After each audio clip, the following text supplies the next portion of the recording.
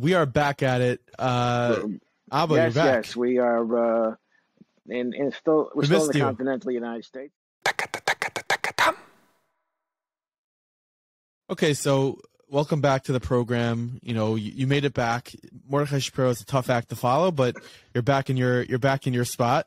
Okay, so getting to our first story for today. Obviously, what's going on in Turkey has been really the majority of the headlines that we're seeing. And even as of 10 minutes ago, I saw a headline that an earthquake was felt in Israel this morning again. I didn't even see that. Let me look that up. Yeah, residents in Israel 30 minutes ago. Residents in Israel report feeling another earthquake moments ago. So I don't know if this is all like shockwave. I don't know what it is exactly. But they call it what do they call it? I think they call it aftershocks. Aftershock, yeah. I don't know. But you know, the death toll when we first were talking the day after the earthquake happened, we were talking about a death toll around 1900 and 1600. The death toll is likely, unfortunately, well over 20,000 people, which is unimaginable. It's a tragedy. It's really, really tragic, and I think one of the most heartbreaking and tragic aspects of this whole thing is that you have probably tens of thousands of people are still trapped under rubble, and they're alive. Right. People reported hearing people screaming, and they can't get to them. They just can't get to them. It's indescribable, actually. And you have teams from Israel, and you have everyone trying, but you have tons of, how many tons of rubble that are just buried on top of people. Thousands of buildings across Turkey just collapsed. Listen, I don't think it's unavoidable. Nothing you can do about this. This is what you call a proverbial, actual, real act of God. Without putting myself in God's shoes of trying to figure out his ways, which I think we've established over the years it's impossible for human beings to do. It's a proverbial act of God, and it's just stunning. It's earth. It's no pun intended. It's earth shattering. It's what I wanted to say. And a lot of the problems exist, I think, in Haiti 10 years ago, 13 years ago, whenever it was, when they had a devastating earthquake, is because of the shoddy, cheap construction, which has buildings crumble instantaneously. I was talking to somebody this morning in shul here. We were talking about the fact that in Israel, for the last many years, there is an ongoing effort to rebuild, to re-strengthen buildings so that they become earthquake-proof. It's called TAMA 38 program. It's a complicated program that a lot of people in the United States invested in. It allows contractors to add 2 floors to every building while they're reinforcing the strength of the building so that they're earthquake-proof. And in order to compensate the builders, it lets them sell those 2 new apartments on the top floors of these buildings. So it's a creative business. It's a creative business concept, which is not what we're discussing right now. That's just by the way. But there is a concerted effort to strengthen buildings to prepare for this type of thing. Yeah, I mean, I don't know how much strengthening of a building could withstand such a magnitude earthquake. It's just, when something like this happens, everyone's politics, religion, race, anything falls to the wayside, and everyone just tries to, pitch in and help as much as possible. That's what we see going on in Turkey right now. There's a tweet the other day from Rabbi Mendy Chitrik from the Chabad in Turkey that they saved Svarim, the Sefer Torahs from the shul. This community, they say, has been around for 2,500 years. So the earthquake was not centered in the capital of Istanbul. That's where Rabbi Chitrik and the Chabad is located. I don't think there are too many shluchim in Turkey, but certainly it must affect them in some way. Yeah, it's really. It's a scary thing, and we hope everybody can be found safely. I saw a video the other day, and I just can't imagine. You have full families that are trapped under rubble, and you have the kids of the family that hear their parents yelling for help. And I don't know how, like, we don't have the technology. We don't have anything that can remove this rubble to get to these people.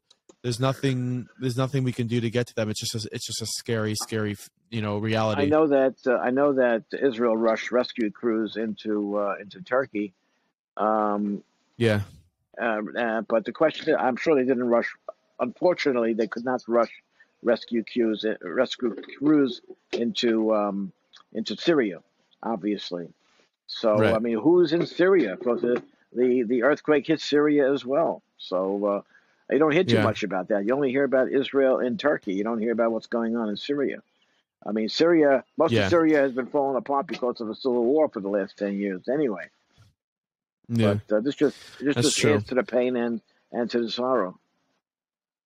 Well, we hope we hear good news out of these places and they could rebuild. They say over 1,200 buildings have collapsed.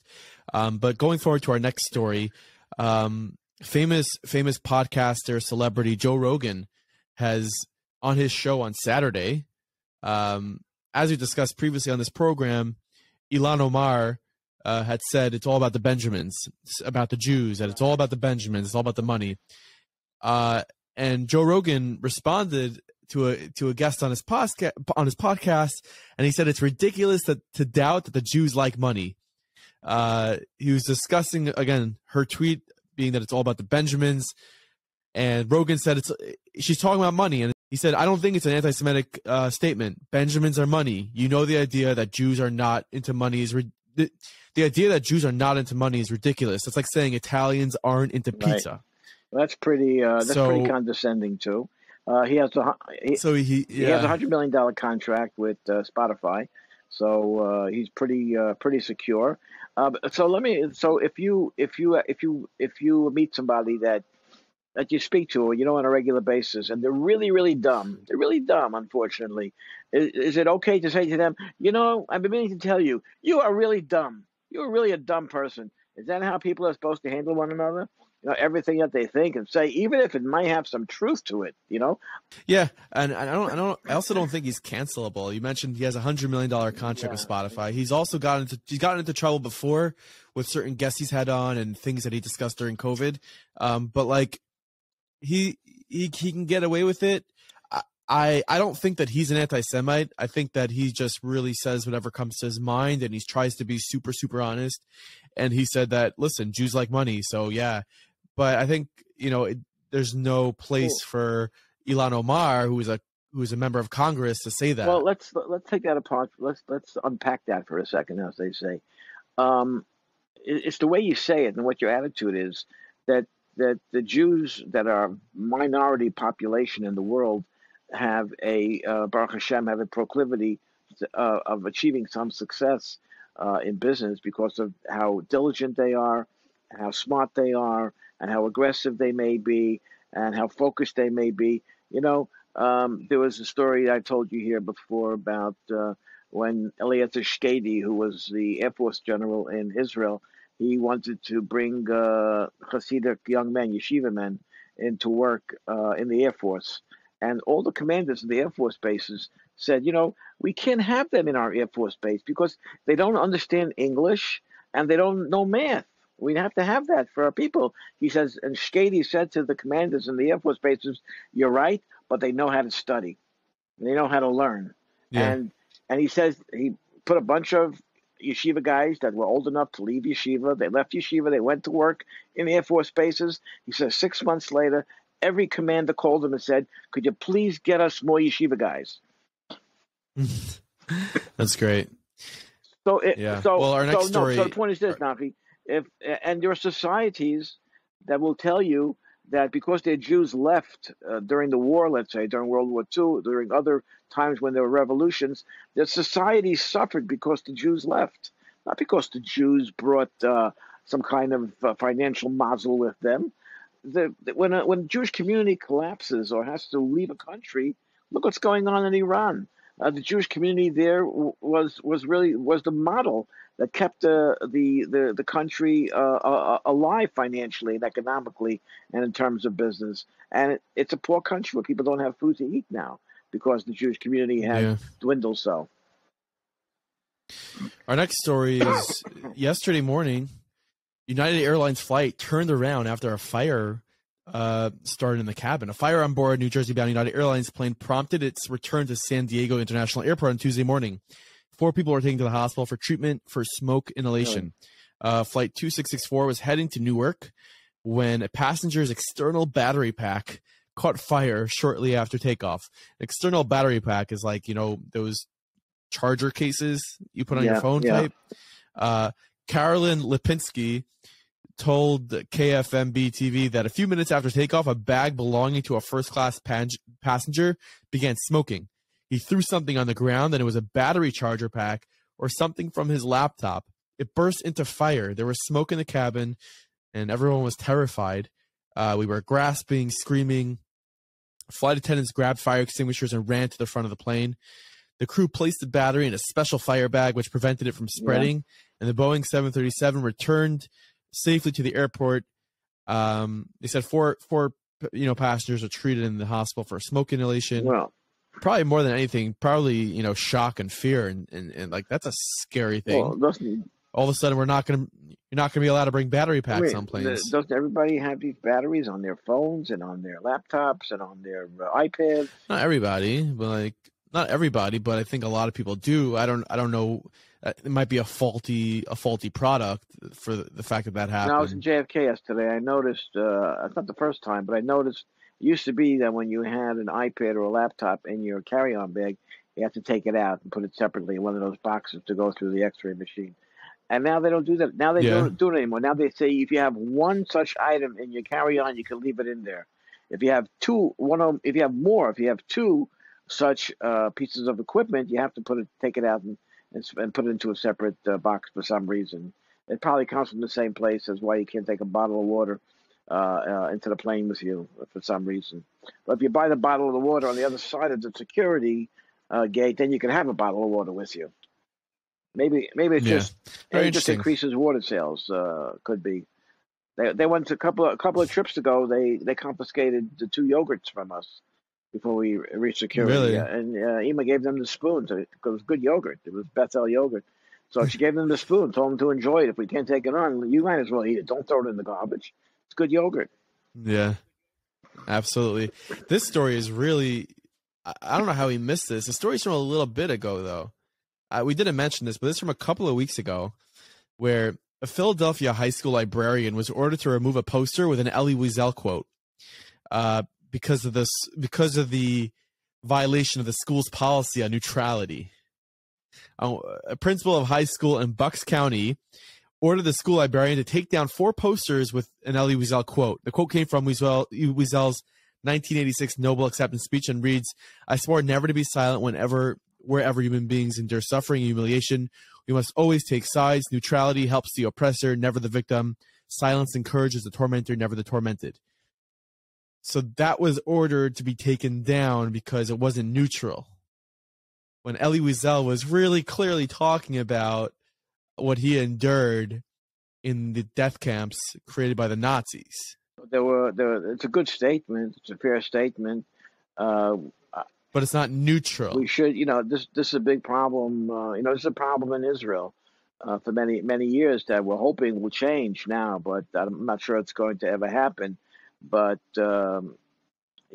Israel's constantly dealing with terrorists. Hezbollah is a terrorist organization recognized internationally as terrorist. Hamas is recognized as a terrorist organization. And anytime they get into a fight with them, into a skirmish or into even a war, the United Nations and the United States are always interested in fighting them to a draw. Don't defeat them. If you're going to defeat them, can you imagine a Super Bowl this Sunday? The goal is to play the game and tie. At the end, it should be 21-21.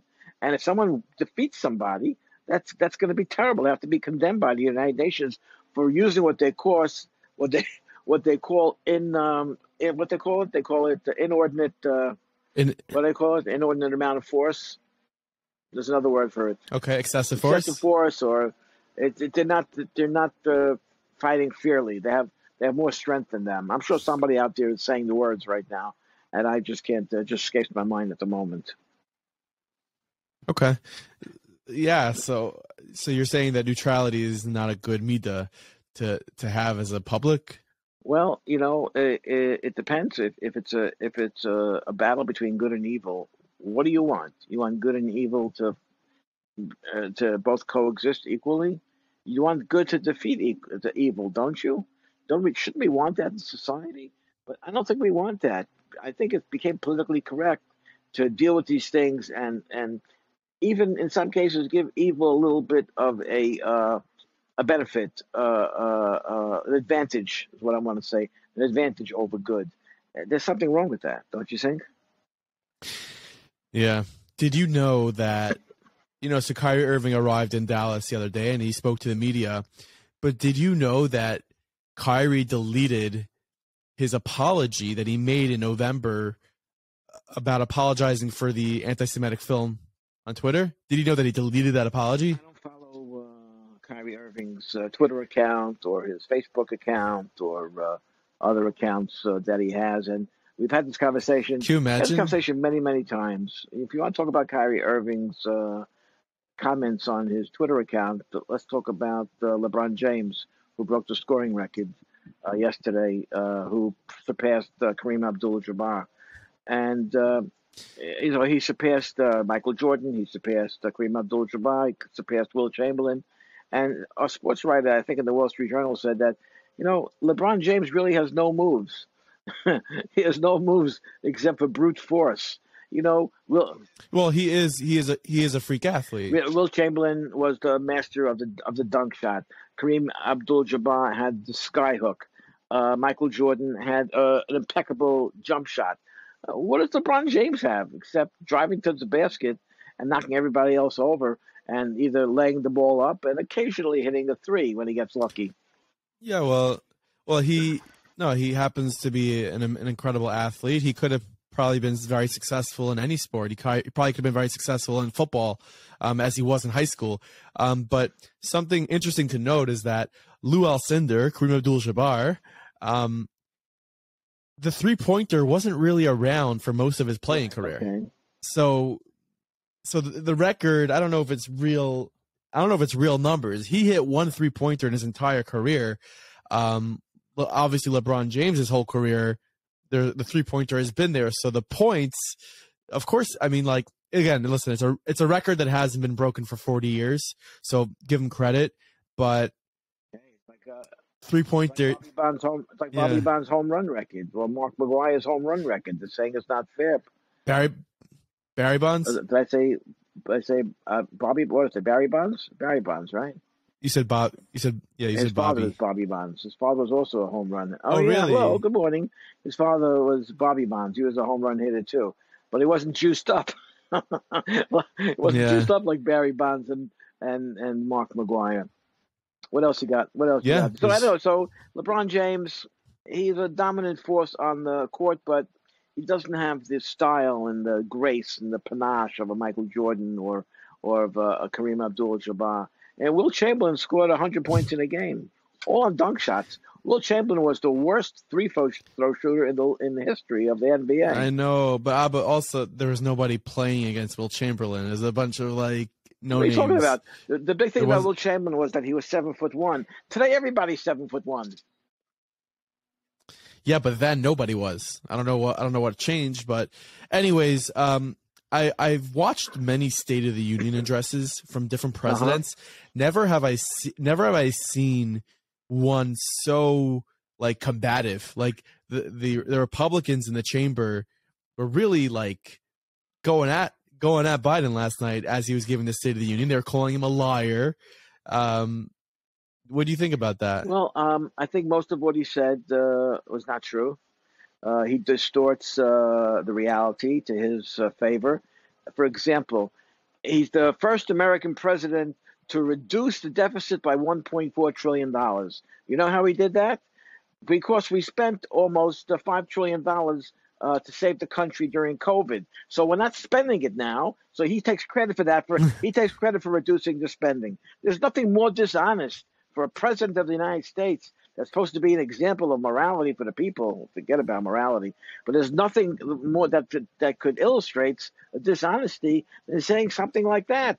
And if the Democrats share that, of course, if you spend $1,000 today, and you don't spend the same $1,000 tomorrow, I mean, you saved $1,000, right?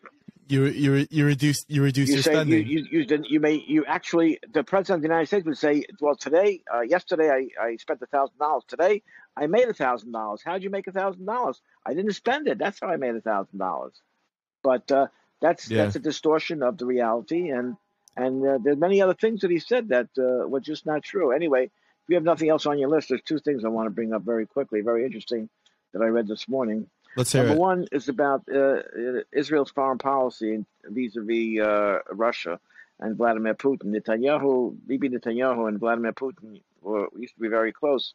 And Russia, the relationship between Russia, mostly because of all the Russian Jews, and Israel, was a very good one. But now, lately, Israel, which resisted supporting Ukraine in the war, is changing a little bit for a couple of reasons, and not because they're big fans of Zelensky and the Ukraine, but first of all, it used to be there's two reasons, two very interesting reasons why that dynamic is shifting. One is, I have to remember both. One is that it used to be that there were a lot of Russian troops in Syria because they were big supporters of Bashar Assad, the Syrian dictator. But a lot of those Russian troops are now gone because they're fighting the war against Ukraine. So Israel doesn't have that threat of Russia helping Syria. So the Syrian army is disorganized and weak. They have no match for the state of Israel, for the IDF. And now that the Russians are gone, mostly gone, because they're fighting in Ukraine, it shifts Israel's interest in having a good relationship with Russia because they have a presence in Syria. And second of all, Netanyahu, it was written by a writer, I forgot where, I think in Haaretz, who said that Syria is manufacturing killer drones for Russia to use against Ukraine. And that's a very lethal weapon. It's a drone that crashes into a site, to a building, and blows up the building. And Israel never saw how that Iran has always threatened to destroy Israel, and Israel never knew what kind of weapons they had and how to deal with it. But now that Iran is producing those weapons for Russia to use in the Ukraine, Israel has a better idea of how to deal with those types of weapons. So that's another reason why the support in the war between Russia and the Ukraine is slightly tilting from Israel in the direction of the Ukraine. Not because Vladimir Zelensky is Jewish and Israel doesn't know anything to Ukraine, because Zelensky happens to be Jewish, married to a non-Jew with children that were baptized, blah, blah, blah. So that's just an observation that I wanted to make. And then I just wanted to say, you have anything else you want to bring up? Okay, no. So it's Wednesday, so we have a momentous Parsha coming up in Parshas Yisro. Okay, what's the greatest thing about Parshas Yisro? Parshas Yisro has the Aseret Dibros, the 10 Commandments are in Parshas Yisro. So the question that's commonly asked is, how is it that the Aseret Dibros, the high point of the giving of the Torah by Hashem to the Jewish people, why is it placed in a Parsha named after the greatest idol worshiper in the history of the world? What kind of schus did he have to have the Aseret Dibros in a Parsha named for him? And I think the Lubavitch Rebbe said about that, there's a message somewhere in there. And the message is that when you do Torah mitzvahs, when you do the mitzvahs, when you adhere to the Aseret Dibros, if you do it for any other reason than the fact that it is actually sincere and absolutely l'shma, then there's an element of idol worship in that act. I'll give you an example. If you knock yourself out to buy a beautiful lulav not because you want to do a mitzvah nice, but because your neighbor has a nice lulav, you want to have a nicer one than him. So you have an ulterior motive. It's good. You're kaim the mitzvah, and then you're doing a great thing, but your motivation is kind of Yisro-ish, has a little bit of Yisro in there. So that message is subliminally communicated to us by having Aseret Dibros in that parsha. Thank you, everybody, for listening and watching. This is The Daily Thread, and we hope to see you again tomorrow. Have a good day, everybody.